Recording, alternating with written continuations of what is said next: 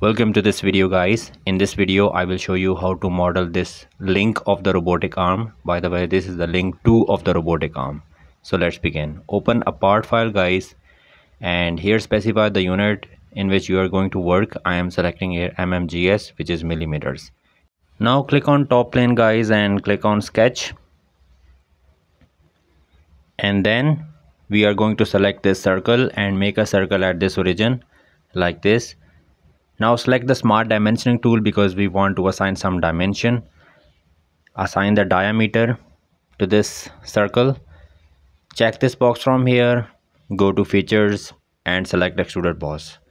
Convert into the 3D object, and here specify the length of extrusion 12 mm. Check this box from here. Now let me specify some appearance so that it look better. And from here you can specify any appearance you like. This is an optional step, guys. If you don't do this, still it's fine. And now, guys, select the surface, click on sketch, select a circle and make a circle at this midpoint. Now let's specify the diameter of this circle by specifying the smart dimension 90 mm. And now, guys, select this extruded boss base command and here specify the length of extrusion.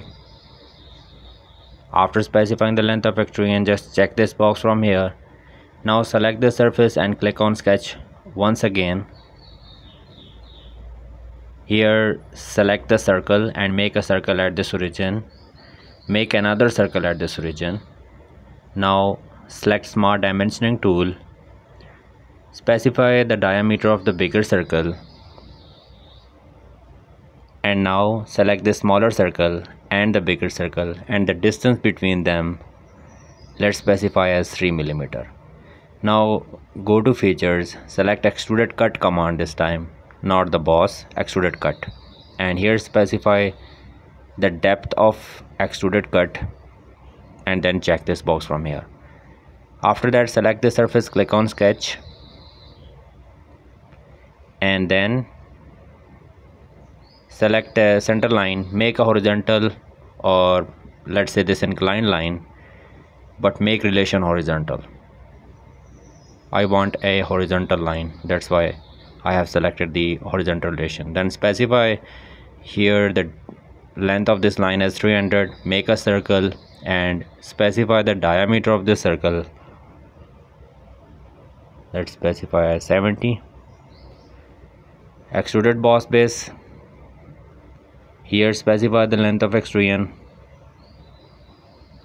Since I want extrusion in the other side, so I will select the other side and then check this box from here.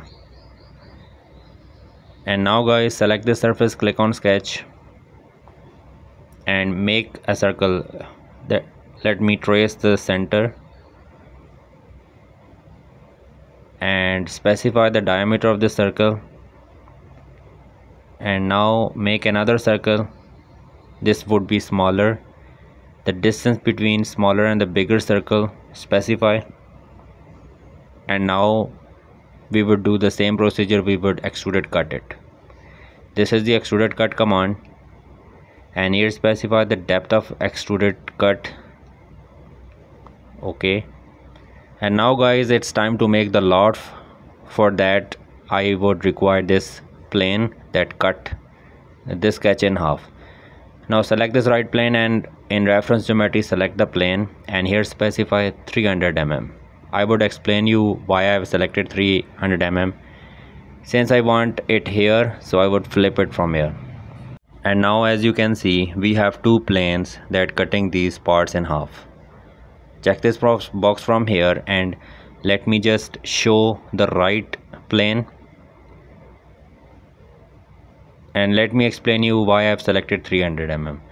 This is the reason because I want a plane that cut this part in half, that's why 300 mm. And now to make a loft, I want to make a sketch on these two planes, so select this plane and click on sketch. This is the smaller part, remember, and here I would select the midpoint line Then select this 3-point arc 1 point, 2 point, and third point would be here.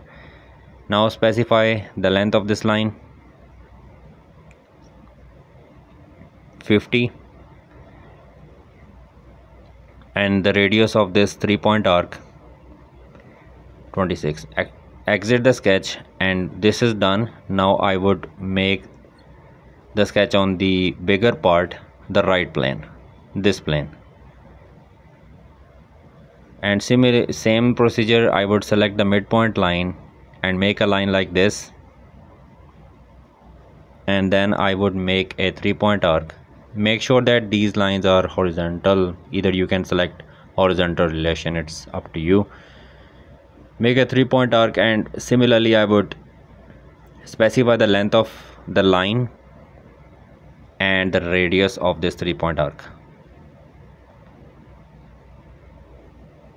Okay, and exit the sketch. And now it's time for the loft. Here is the Lofted Boss Bass. In this profile window, in this profile window I have to select this first profile, or you can say first sketch and the second sketch, and these are the connector. Let me make it a line, or okay, let me explain you one more time. These are the connectors. These should be in line. So let me show you how you can make them in line. This is one option. Let me delete them. You can select these sketches from here as well. So that's how you can apply the Lofted Boss Bass. The rest of this link will be completed in the next video. See you in the next video.